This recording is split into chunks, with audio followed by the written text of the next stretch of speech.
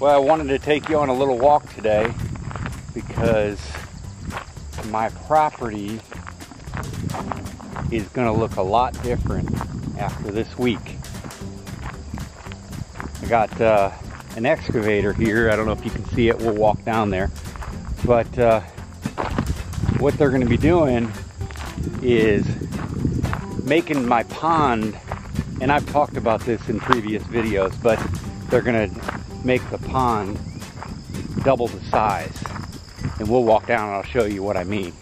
But as you can see, there's the pond there. It's probably a half an acre. Nah, maybe half an acre or so, I would say, give or take. All these trees here are all going to be gone. This is going to be regraded. The whole thing started because, you know, there's a lot of gullies and stuff down there that wasn't real safe to be bush hogging in. And so I thought, well, what if I just flood this and make it all pond? So that was what I went with. Probably a whole lot safer. I've marked a couple trees that are going to be gone because all those trees are going to be gone, but this one here too. But everything's going to be just a whole lot more contour to where it's, you know, safer to bush hog around it and everything. And so here's the excavator. He's going to go in and he can just pluck things out. He can scrape. I'm actually going to have him on the other side of the fence line over there. He's going to go along, and there's limbs that are overhanging really high up. He's going to go up and clip them off, just pull them right off. It's perfect. So this, I know you can't really tell the grade of this and how kind of the terrain very well. But I got this creek running through the middle here, which is going to be encompassed in the pond. And right here, from here clear across there is all going to be a levee, and that's gonna create the buildup of the pond. We'll be walking across, and it's going to be a levee that you can walk across or drive across. So, okay, there's Mr. Excavator. He's going to do some mean work this week. I'm going to try and get some footage of that too. Maybe some drone footage even. Yeah, there's a couple little deer. See them? You guys are going to have a lot more water to drink. So, yeah, all this shrubbery and stuff will be gone. I've mulched a couple trees. We'll head up to my lavender field. But all this essentially will be underwater. Here's the creek. He's going to pull this culvert out, repurpose it. But see all that creek there? Will be underwater. And the water line will come up to, he marked a flag out here. There go the deer. Couple whitetail. That tree right there will kind of be the farthest most point up the hill that'll be water. So everything kind of from that tree on over, all this to this yellow flag will be the water line. And then of course the levee will be this way. He's also going to clean up some stuff. I wanted these trees removed because I'm going to bring my lavender, probably either my lavender or some flowers or some sort of vegetation anyway, out to here.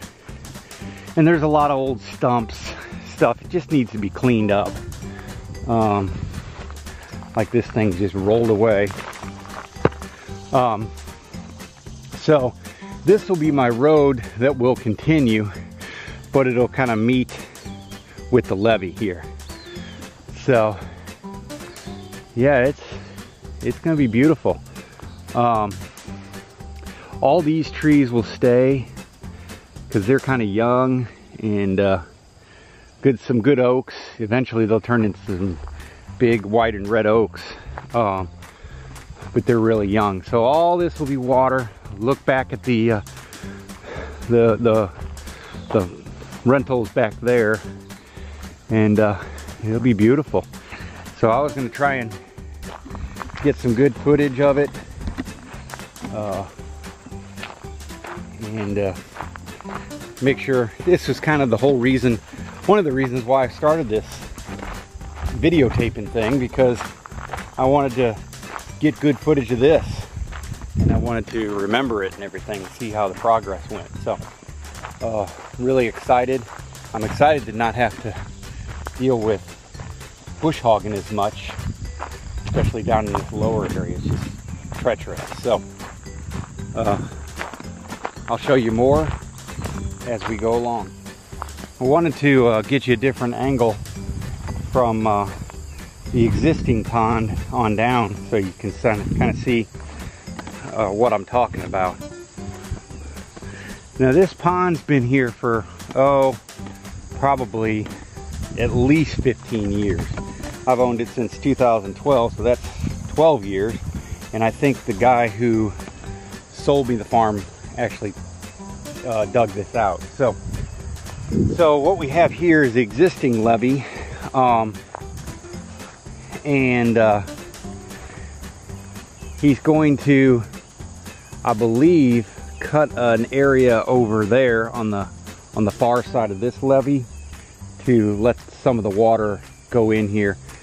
But I think he's going to do that at the very end. He's going to go ahead and dig all this first. See, all this garbage will be underwater. And actually there's another flag he did. Yeah, so I'm not 100% sure exactly how it's all going to lay, but all this will be taken out nice and flat, well, kind of a steady grade down into the pond, kind of like this is here.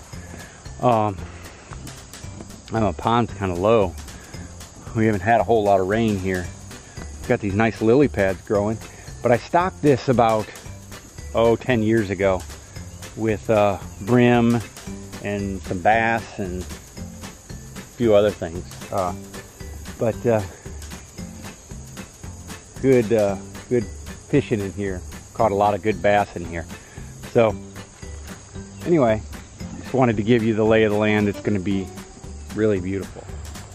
I had bees last year, and I think I've mentioned this in a prior video, but it's actually my friend's beehive, and the swarm left, but I'm going to ratchet it up next year. Once all this work's done, I'm going to use this hive and probably get one or two more, and see if I can't get some honey. I really think it'll be good for the pollination of the lavender and other flowers and stuff like that. So I may have to move it, I don't know. I know they like to be close to a water source, bees do. So it is kind of a good spot because it's all kind of on a perch too, on higher ground. But I don't know. It's really nice, and it's close to my road, so maybe I will keep it there. But anyway, that's one thing that's you're gonna see in the future is more bee stuff. I'm gonna really ratchet it up because I love honey.